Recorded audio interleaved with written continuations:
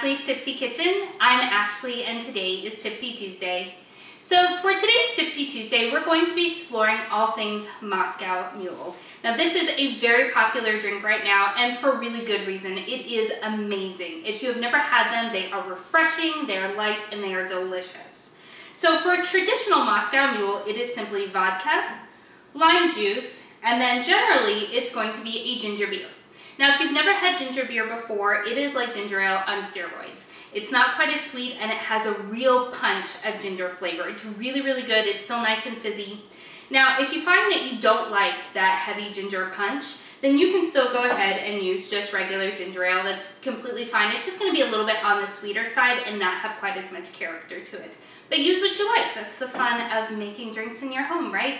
You get to make it exactly the way that you like it. And the Moscow Mule is actually perfect for that because the door is wide open to make it just as custom as you want it to. So today we're actually going to do the Moscow Mule 3 ways to kind of show you how versatile it is. So we'll start by making your traditional Moscow Mule. They are always served in these gorgeous copper mugs. So the first thing we'll do is we'll add some ice. And you want to fill it a good way full. You don't want just like 3 ice cubes in there because then it'll just be kind of warm. Oh, that's not good. All right, so we'll go ahead and we'll take a lime.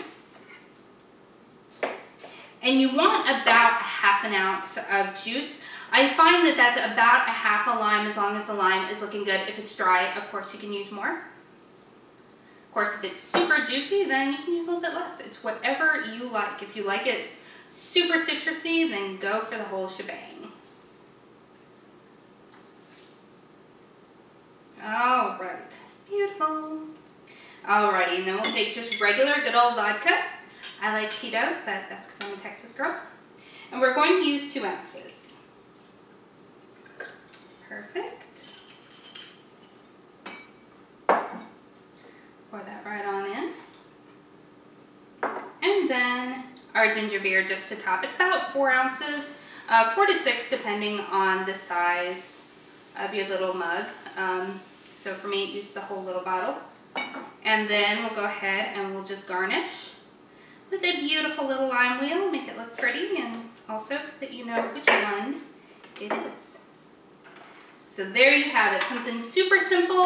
Moscow Mule, give it a little bit of a stir. It is perfect. If you have never had it, try it. It's amazing. It's delicious. I absolutely love it. So cheers to that one. Now, we're also going to do a couple of variations. So we are also going to try a little bit of what I like to call my Midnight Mule. So this is actually going to have some pomegranate juice in it. We're still using vodka, but we're going to use the citron. And then we're also going to use a little bit of lemon because it's delicious. Again, we'll put some ice in.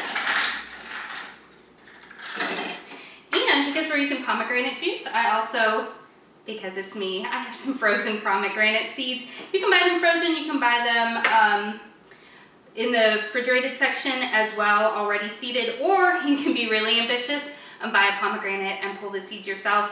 Just beware, it is very, very messy, so wear something that you don't mind staining. So again, we have gone ahead and put in those seeds. Then we're going to put in a little bit of lemon juice, and we are going to, oh, these are seedless. Go ahead and again use a half of one. There we go.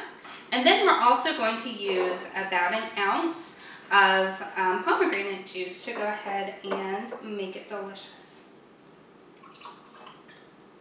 There we go. Get that on in there.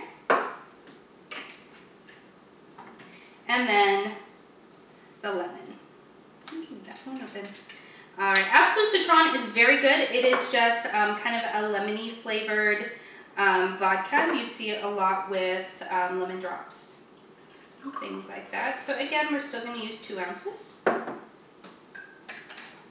Pour that on in there.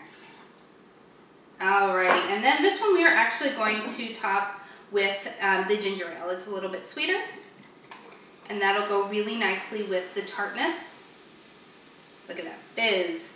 The tartness of those pomegranates. Again, we're going to give it a little stir, make sure everything's nice and mixed together. And I don't have a garnish to go on the outside because, well, we've got those beautiful seeds on the inside, so go ahead and put that there. And then finally, we're gonna do a cucumber grapefruit. May seem a little strange, but think about all of your spa waters and detox waters. A lot of them, they've got grapefruit and they have lime in them. So, seems like a good combination to me. So we're gonna go ahead and take just a ruby red grapefruit. Now, if grapefruits are not looking that great, then you of course can use just grapefruit juice. That's absolutely fine as well. Now, one thing that I find is that grapefruits, they have a lot of hidden seeds. They also have a lot of pulp, so I like to use just a little bit of a strainer. Go ahead and make a mess. And again, we're using about a ½ ounce to an ounce. I find that for most grapefruits, because they're so large, that's about 1/4 of the fruit. But again, it really does depend on the fruit itself as to how much juice it's going to yield. And it is a big old mess, so I will not fault you a bit if you want to use juice, because you'll make a mess of your kitchen. Go ahead and you'll want to mix your finger through it because there's a lot of pulp in there, and you want to make sure that all of the juice actually goes through. And then we'll use the remaining half of the lime that we used before.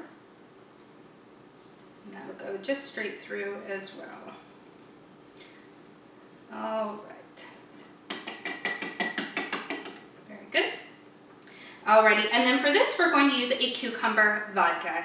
Now, I will say that this one is very easy to find. Cucumber vodkas are very popular. A vodka that I happen to have is the Absolute Texas. I think it was a limited edition, but it is cucumber and serrano. Holy crap, it's good. So if you can find it, definitely pick it up. But again, I think it might have been a limited run, so good luck with that. Go ahead and put that in, and then we are going to top this one off with the ginger beer, just like we did for the original Moscow Mule. Pour that bad boy in there. Alrighty. And then of course we'll go ahead and give it a stir, same as we did before. And then we'll go ahead and take the remaining part of our grapefruit, cut a wedge, give it a little slit, and then we'll go ahead and put that right on there to make it look pretty. So there we have it. We have our cucumber grapefruit Moscow Mule. We have our Midnight Moscow Mule, which is lemon and pomegranate juice.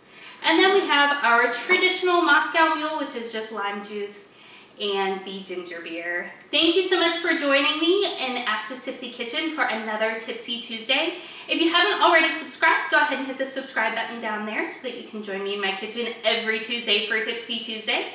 You can get this recipe and other amazing drink recipes and food recipes as well, all kind of using alcohol as an ingredient, at ashleystipsykitchen.com. I hope you have a wonderful week, and I can't wait to see you guys again next week. Bye!